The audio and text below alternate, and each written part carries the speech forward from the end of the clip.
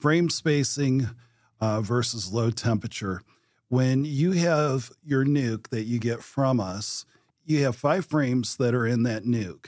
And if your temperatures are consistently going below 50 degrees anytime during the day, mostly that's going to be at night, you're going to keep all 5 of those right together and keep your empty or blank frames on the outside. That way you're able to keep that cluster of bees in the center of the hive where they can keep warm. So if you try to put new foundation and frames in between there and the temperatures are below 50, you'll have what's called chalk brood. This is what it will look like, not for day one. This is like 3, 4, 5 days out. And you'll start seeing these being thrown out of the front of the hive. When the morning comes, the bees will be taking these dead pupa outside of the hive. This white larva and pupa will be carried out, and you've lost that round of brood. They can't keep all the brood warm if you make that cluster wider, and there's just not enough bees to keep it warm. And so that's why you want to keep all 5 frames together. Now, if you're into days where it's above 50 degrees, then what you'll want to do is do a checkerboard. It has now been 1 week, and it's time to begin the manipulation of the hive's frames that we have here. So what I'm going to do is I'm going to go on ahead and get the outside empty frames. I'll put this one right here.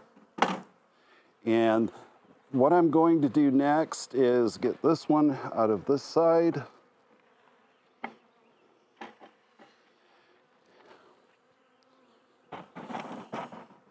Now we're going to move the clean frame to the outside. We're going to move the next frame over that has all the bees and drawn out. Move this one over because this one's all drawn out. And then we're going to start inserting frames again. We're going to just move these over just a hair so that we don't roll a queen and damage her. All right, now we're going to tighten it up. So now what you will see is we have clean, we have bees drawn out comb on this frame, clean, drawn out comb, and this one right here is where we're going to put our last frame in. All right, so now we have an odd even type except for this last one here.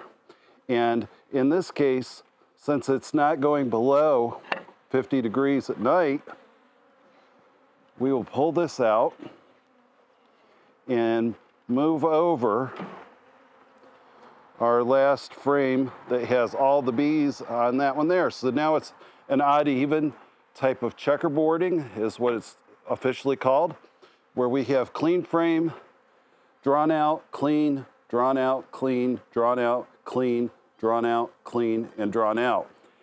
There's some science behind this, folks, that allow the bees to comb this out much more quicker. If you do it like what we started out with, it will take a lot longer for those bees to draw out each of those frames. So now, the next thing that we're gonna do is button this up, and we're gonna allow a week to go by, and then we'll be back in here again and just see how the drawn out comb is. And we'll go ahead and put the inner cover on very slowly so we don't kill any of the bees. And then the last thing that we want to do, folks, is put the outer cover on, and we are good to go. Now, before I do that, always remember to put your vent on the front of the hive here, and that's what we've got. Now it's time to put the outer cover on, and these are in for the next week.